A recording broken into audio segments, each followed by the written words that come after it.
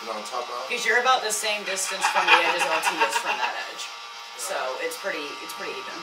If you lean up like that. That's looking like... What's the word? It's Chris Parker STL. We back reviewing some more shit. Chris got too fried. So this is the Ace Lure Anonymous drop. The honey banana live rosin. I do love the packaging. The packaging is legit. It says right here, genetic strawberry banana and honey boo boo. Notes, honey, banana, and cream. Description, true to its name, the strain has an unmistakable banana dessert aroma and flavor that follows. I think it smelled extremely good. It smelled just like bananas to me. What do you think it smelled like? You're just going to pass this off because you don't feel like it today. We've done this too late in the evening. Medicated. He's highly medicated. I think it smells really nice. I'm really excited to try it. Heat up your torch so you can hit it. Dude, chill. I'm trying to get good terps off of it, alright? I do smell a little bit of banana, alright? It smells like a banana bread or... Banana bread at work, bro? Hell yeah. Those are only 50 a gram? Yeah. This thing looks 150% better than anything from the dispensary inside and outside the box. Because the quality of the hash, I can already tell, is better than anything I've seen come out of any local dispensaries. And the packaging is up to par. The only difference is it just don't have the actual metric stuff on there. The thing I don't like about the packaging is that it's kind of boring. I think also if you're gonna go this far, then you're gonna have branded stuff, not just a sticker on the side of it. Yeah. Like if you're gonna do it, go all the way. I ain't smoked hash yet. Tyler's so stingy with it. Yeah, I definitely get I feel like I get more of the honey than the banana. Like it smells really sweet. I guess there's some fruitiness to it. I get more honey. Smell, I get slight, like a honey, very slight banana bread. The honey banana that I'm used to is from way back in the day, from like 2 years ago, from these guys called Water Boys. That is like true honey banana in my opinion. This is kind of just more on the honey side of everything. All honey, no banana on the terps, but on the smell you definitely get a little bit of banana. I'm definitely feeling like nice in my eyes, heavy in the nose. I want to cough, but I don't want to be a bitch. Yeah, no, it's decent. Not necessarily the honey banana I'm used to, but it's got some unique flavor and terps on it. I don't get much banana out of it. I smell more of the honey, I guess. I do smell the banana. It's really slight. It looks like it's going to dab well, though. It goes on the dabber really nice. I'm interested to see what it tastes like. I get more of the banana. It's more honey than it is banana for sure. Yeah. It looks really nice. The consistency of it's really nice, too. Yeah, consistency's nice. Color's really nice. It looks like pudding or something, you know? Right, or like peanut butter almost. Sticky enough to stick to itself. I will say though too, like shout out to Anonymous for their packaging has gotten better. Because remember when they used to just do the little, the Mylar bags? Chris liked the Marlars. And then they had the design on the inside. I think they had the bag.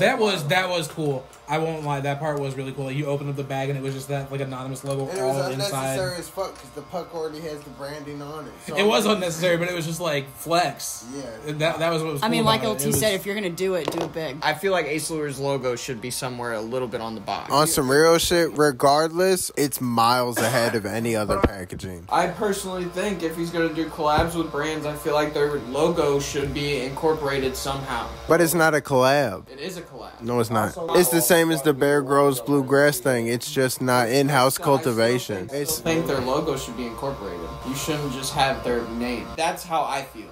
I get it. I'm just saying we don't critique any other brand this hard on packaging. If you team up with a packaging brand, because that's what Anonymous is, right? It's still its own brand. They just don't have in-house cultivation. He sourced from other growers. He don't grow it himself. Yeah, but he doesn't process either. He doesn't actually make hash either. He just puts it in a package. And that's a lane, though. That's exactly what...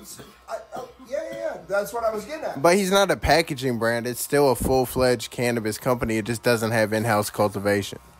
Sure, but I mean, what he does is package. Right? We can all agree on that. He told me, whenever I met him, that he came up with all the logos, all the designs on the boxes. He very, very carefully selected everything that went on these boxes. He is the one who brands and comes up with all of these boxes. Yeah. He does everything for these boxes. He doesn't make hash, though, right? No. and he doesn't cultivate, right? So since he doesn't cultivate and he doesn't process, my point was his whole job really is the package. I mean, he gets the product from whoever, but he makes the packaging. He does that. That's what his part of the chain is, and then distribution. If that's his job, then he has two things. One of the things is he gets to choose whatever, because if you give up the right to somebody to package your brand for you, then you're giving up your say-so in that, or your label on there. They're the packaging people. And then on the other side of that, if that's his job, then I would have stepped it way up, because as part of my collaboration, I would have done something far and beyond. I'm curious why there's a California label on there when neither one of them are in California. He's not exclusive to Missouri. Okay. Yeah. Let me talk about my dad. Not talking shit, but that's what I would like to see, is more collaborations on the packaging. Yes, I know it's your brand and you want to like go all out with your brand, but I also feel like some of these brands could also use a little bit of help. I definitely did not really get any kind of a banana taste at all, but that's not a problem. It tasted great. It was really like honey and cream. I definitely got that. Yeah, honey and cream, yeah. Which is nice, because like everything that I've been smoking lately personally has either been like gas or like trop terps. This is a very, very heavy departure from that. I think it's pretty nice. I haven't smoked Anonymous in a long time, and this is definitely better than the last time. Yeah, shout out Ace Lure. This isn't bad. Is it better than the last drop? I only smelled something from the last... I only smelled the pink Starburst from the last drop. I didn't try it. Yeah, I haven't heard necessarily positive things about the last one. I didn't get to try the last one, but I did not hear good things either. I think this might be the first. Maybe I smoked it once before. The first Anonymous drop had like rainbow belts in it, didn't it? That was a long time ago, right? Yeah, it was a long time There was ago. one Was it the one I'm anonymous talking about? drop Was that it I got, Gucci? and I That was really all don't even high. remember what it Yeah, was. that's the newest one. The most recent before the Ace Lure. Okay, so look, this is what happened. I don't know what the fuck happened for real, but the audio fucked up. So for the rest of the review, the microphone was recording, it says, but there wasn't any fucking audio there, even though it says I have all the recording. So I apologize, Anonymous. Shout out y'all. We enjoyed it. Thank you.